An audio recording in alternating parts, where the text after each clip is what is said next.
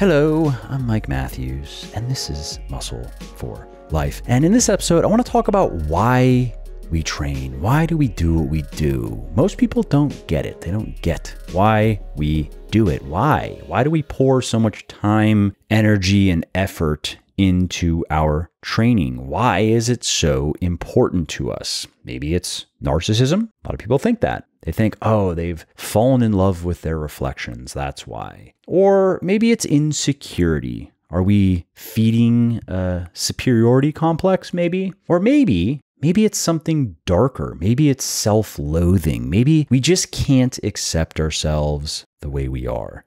Well, I think that those people are missing the point. We don't train to feel vainglorious or to paper over our shortcomings or to punish ourselves. We train because it gives us more than just a better body. A better body is great, but a better life is even better, because training builds more than muscle. It builds character. It teaches us how to stop bullshitting ourselves. It teaches us how to commit to daunting goals. It teaches us how to create purpose and meaning. It teaches us how to take action instead of making excuses and finding reasons to fail. It teaches us how to stop playing the victim and take responsibility for our circumstances. It teaches us how to work hard instead of chasing magic bullets and quick fixes. It teaches us how to push through pain and adversity. And it teaches us how to choose long-term satisfaction over immediate gratification. And so at bottom, I think training teaches us a very powerful lesson. It teaches us that if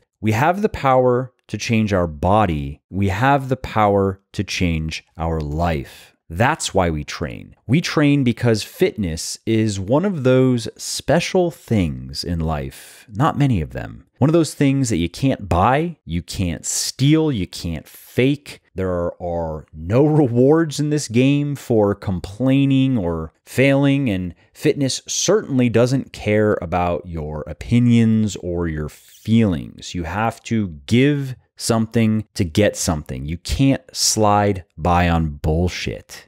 It's called working out, after all, and for a good reason, right? Because you either put in the work and transform your body, or you don't. And that's a metaphor for something bigger, because no matter what you're facing in life, you have two decisions. Well, it's one of those, there are two people in the world type of frames of references, right? You can either put in the work or you can get put in your place.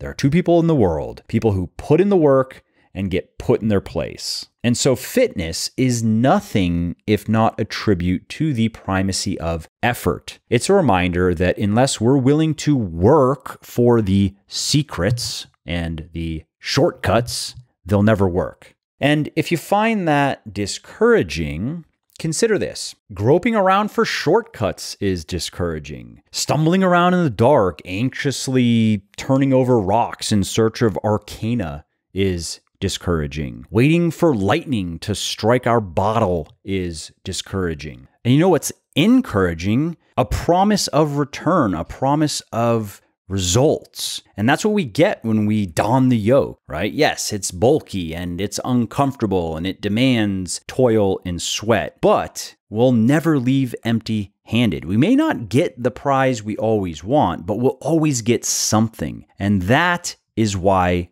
we train. Let's not forget it. All right, well, that's it for today's episode. I hope you found it interesting and helpful.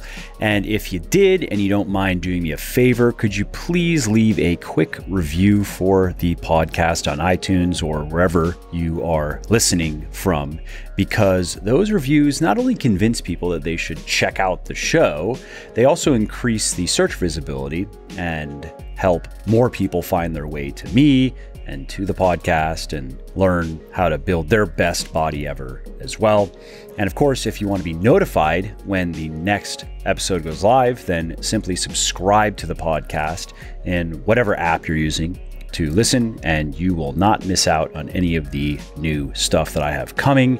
And last, if you didn't like something about the show, then definitely shoot me an email at mike@muscleforlife.com and share your thoughts. Let me know how you think I could do this better. I read every email myself, and I'm always looking for constructive feedback. All right, thanks again for listening to this episode, and I hope to hear from you soon.